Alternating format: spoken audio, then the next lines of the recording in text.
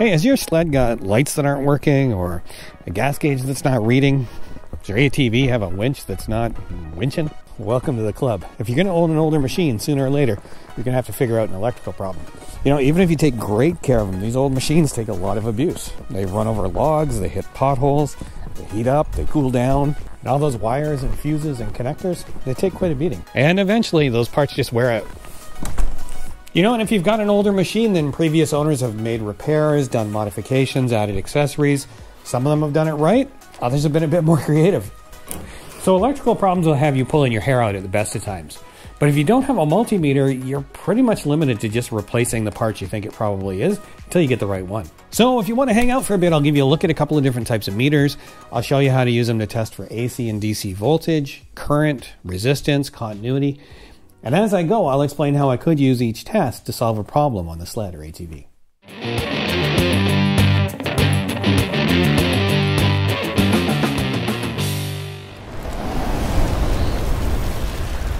How's it going, ladies and gentlemen? Welcome back to the channel. If it's your first time here, my name is David Clark. This is my old sled. All right, the first thing you want to do is grab a multimeter, and there's a ton of different ones on the market. You can get them from Amazon, Canadian Tire, Harbor Freight, Princess Auto. I would say anywhere from $40 to $70, maybe you can get a half decent meter to work on the sled with. You know, maybe a little over $100 if you got a bit more of a budget. But that's a guess, and obviously you got to buy within your budget. The only thing I will point out, I mean, I bought this little cheap one. I don't even use it anymore. So it's not a bad little entry-level meter, right? If you only have $20 to spend, it'll get you started. It'll test for AC and DC voltage. It'll test for current, resistance, continuity. It's just a matter of quality. Remember, electricity is dangerous. You can damage the sled or worse. Now, I'm not an expert. I'm just a nerd with a sled. So don't do what I do and watch where you're sticking your probes. All right, first off, let's talk about measuring voltage. So if you think about plumbing, then voltage is kind of like pressure. It's the force that pushes the electrons around the circuit. Now, there's two types of voltage. AC, or alternating current, and DC, or direct current. AC voltage is what you find in your house wiring in the outlets, and it's also what's generated by the magneto and stator in your sled or ATV. So it's called alternating current because the flow of electrons changes direction periodically. Now, one of the differences between this 670 and the Rev is this only has AC. You'll actually get more than 12 volts out of your stator. So the higher you rev the engine, the more you get. You could get 24, 30, or even higher. Now that kind of voltage will damage electronics, blow light bulbs, so we have a voltage regulator on the sled that keeps that voltage down below 15 volts. So if your lights are flickering or you're blowing light bulbs, you might want to check how much voltage you have. Or you may just want to see if there is voltage, like if your winch isn't working on the ATV or the heated shield on your helmet's not working. You want to just see if there's voltage there. All right, the first thing I want to do is make sure the leads are in the right place. So on this one, I've got choices. Some of the other meters I have, I don't. They only go in one way. So you're always going to put the black on the one labeled common, so that's your ground or common. And then the red, you might have a choice between, so for this one, I have voltage and resistance, and then I have another choice for amperage. So next up, we need to select AC voltage. So we're looking for a V, and for AC, we want the little wavy symbol. So you want to select a range above what you expect to see. So this is 12 volts, so I'm going to select 20. Some meters are auto-ranging, you don't need to worry about it. Now, if you're not sure, then you can go up even higher than that and come down until you get your 2 decimal points. Let's say that little beeper isn't working on this sled when I put it in reverse. I need to figure out, do I need to get a new beeper, or is it just not getting any power? So you should see somewhere within that 12, 12.5 to 14 volt range, depending on whether the sled is at idle or whether you're giving it some throttle. So with the sled running, I need to put the red probe on the red wire, the black probe on the black wire, pop it into reverse and see if I've got 12 volt.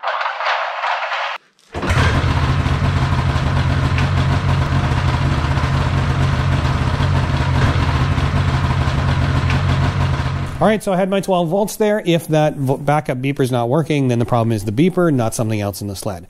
Now, if I had no volts, then I would be looking for a blown fuse or a busted wire. Now, if we were doing that test for a headlight problem because the lights were flickering or bulbs keep blowing, if you see voltage, but you see voltage below 12 volts or above 15 volts, then the voltage regulator is probably going. Now let's talk about DC. DC stands for direct current. In DC power, all of the electrons move in one direction. So what's DC? Batteries are DC. So this lawnmower battery, the sports battery in your sled, even little guys like this, they're all DC. So why do we want DC on the sled? Well, we want to be able to carry some on board because we want to turn the starter, so we need a battery. We need to be able to charge that battery with our charging system. And certain electronics that have computer chips require the constant flow of DC current. Now, before we get into that, I'll just show you this little unit quickly. This was inexpensive. It was like $20-something on Amazon. The cool thing with this, it's completely automatic, right? So I don't have to set AC or DC. I don't have to set the range.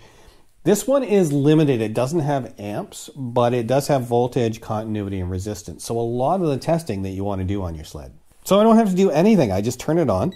I put my probes to the terminals, and it automatically detects I'm testing for voltage, DC, and it gives me 12.57 volts. So I haven't done extensive testing, but compared to some of my other meters, I'm not going to vouch for the accuracy of this one. But I will say at $20, you're probably not going to be leaving that to your grandchildren. So let's switch back to our regular meter. Now the symbol for DC voltage on a multimeter is a V and a line with 3 little dots under it. All right, so let's check the voltage on this EarthX battery. It's been sitting on the shelf for a while. So I already know that the resting voltage of this battery is a little bit higher than a regular battery. So it's going to be 13.5, but still in the same range. So we're going to put 20 volts DC. I'm going to put my red probe to positive, my black probe to negative, 13.22 volts, almost fully charged. Now the other thing with a digital multimeter, thing that's really cool, if I reverse my leads by mistake, so I put red on negative, black on positive, it doesn't damage anything. It actually gives you a little negative on the display. So it tells me that it's minus 12.59 volts.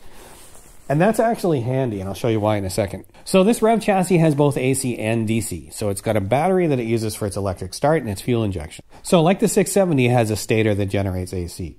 But instead of a simple voltage regulator, it has a regulator rectifier that regulates the voltage and converts it to DC. Let's do another simple test for voltage. So there's 2 plugs or jacks on this console.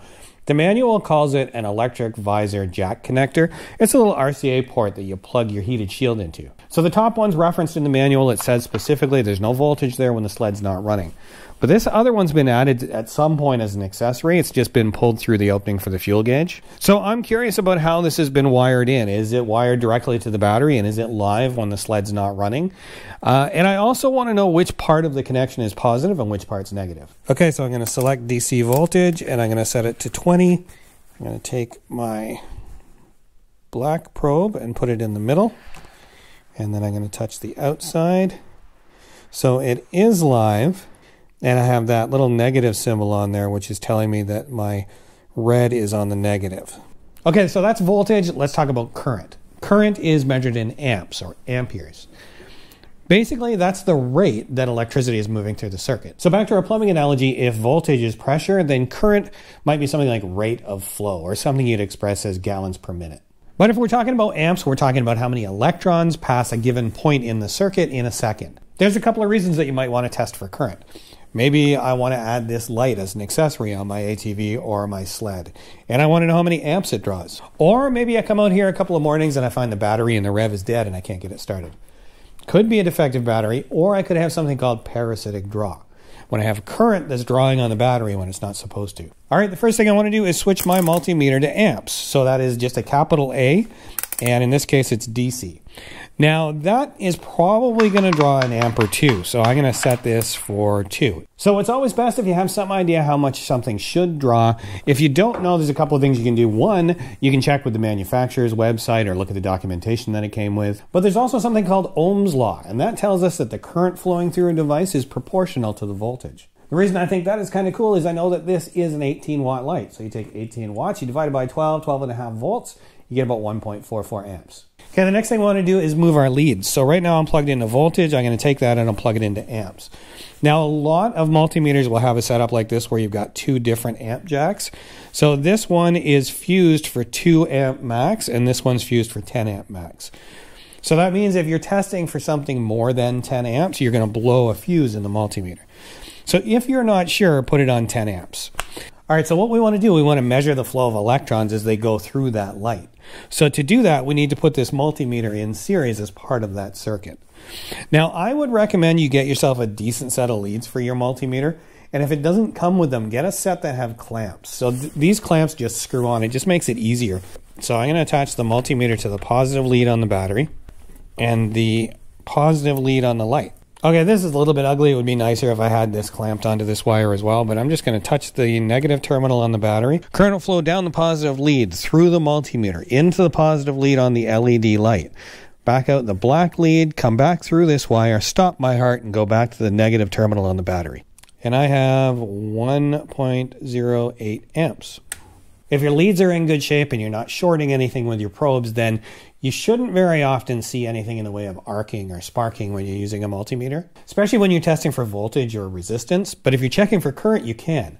So whenever it's possible, you want to make sure that the meter is turned on and you've got a solid connection with your probes before you energize a circuit, because technically a spark or an arc can ignite fuel vapor. Gasoline vapors are 3 to 4 times heavier than air, and they tend to collect in low places. You know what's a great place for gas vapors to collect? Anyone?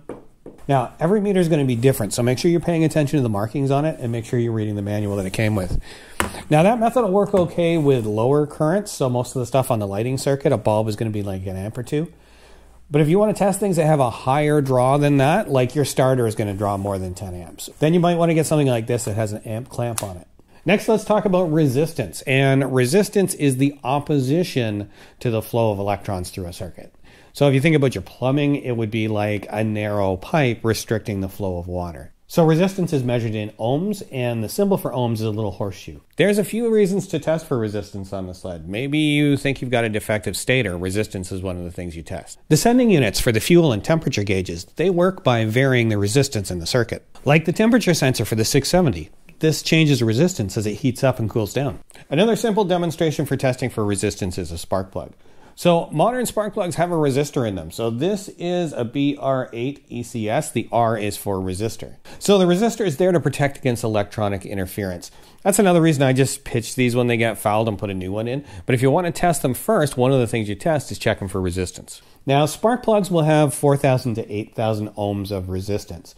Now, I know in this case, this spark plug has around 5. So corrosion, vibration, excessive heat can all cause damage to the spark plug or the caps or the wires and end up changing the resistance in that circuit. And when that happens, it can affect your spark. So we want to test the resistance in the center electrode. So on my multimeter, I'm going to select ohms, the little horseshoe, and I'm going to go to the next one up, which is 20,000 ohms.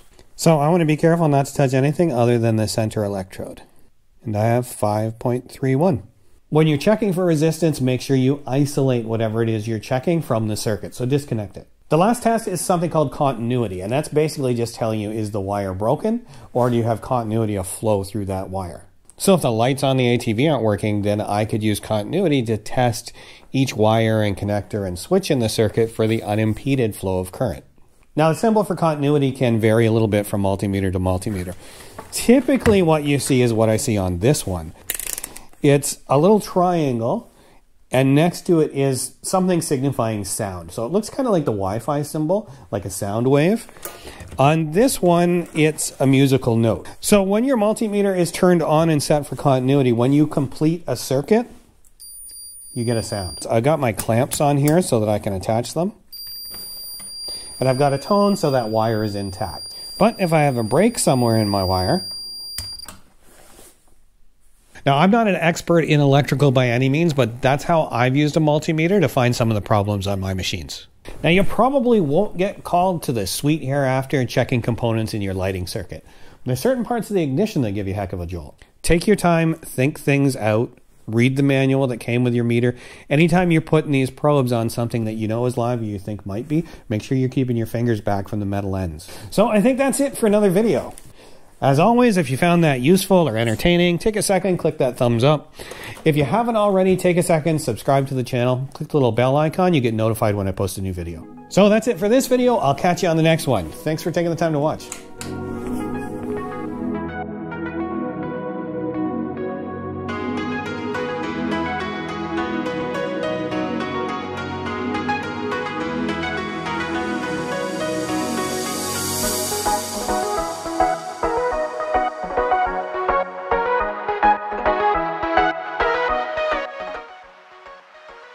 And I've had a couple, I don't know why I'm doing that. Let's talk about current.